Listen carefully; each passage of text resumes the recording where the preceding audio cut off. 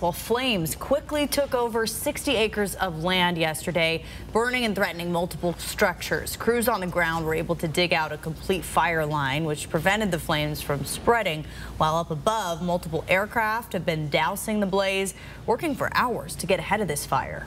Well, that fire started in Stevens County. Take a look at this map. That's just several miles from Colville. Aircraft proved to be a critical asset in taming those flames that threatened homes. Our Jordan Smith got a front row seat in one of the planes that soared above yesterday's fire. He joins us with the pilot's perspective ahead of what's expected to be a busy wildfire season. Well, I'm sitting here in the cockpit of one of the key tools when it comes to wildfire season. We're in the Fire Boss, and this tanker can drop up to 800 gallons of water on a fire, and they were active all throughout yesterday trying to get those flames under control. Every wildfire season, a select group takes to the skies. My name is Chris Hopman. I'm a Fire Boss pilot. Hopman was the pilot of one of the 9 aircraft soaring through the thick plumes of smoke on Thursday.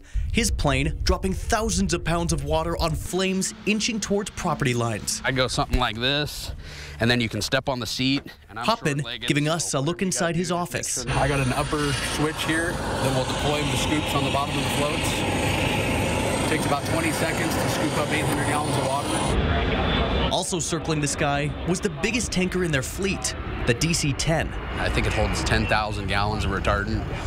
If their structure's threatened or infrastructure threatened, power lines, things like that, that's where they call those guys up. The air support, a vital weapon with each record-breaking wildfire season, particularly because the margin of error is so slim. It is a race against time, and I guess that's what gets us as pilots hooked on this. It's, you know, it could go fly an airliner and hit the autopilot button, but instead we get to go out and actually make a difference. The gravity of their job certainly not lost on them. Especially when homes are threatened, it takes it to another level where, you know, that could be my cabin down there full of all my stuff, you know, so it takes it to puts it in a different perspective when you want to protect people's livelihood or, you know, investments. As the Moran Creek fire is contained, crews and pilots are standing ready ahead of a predictably busy wildfire season, especially with fireworks popping off this weekend. Yeah, I think the fire season's definitely here and just going to be on the increase.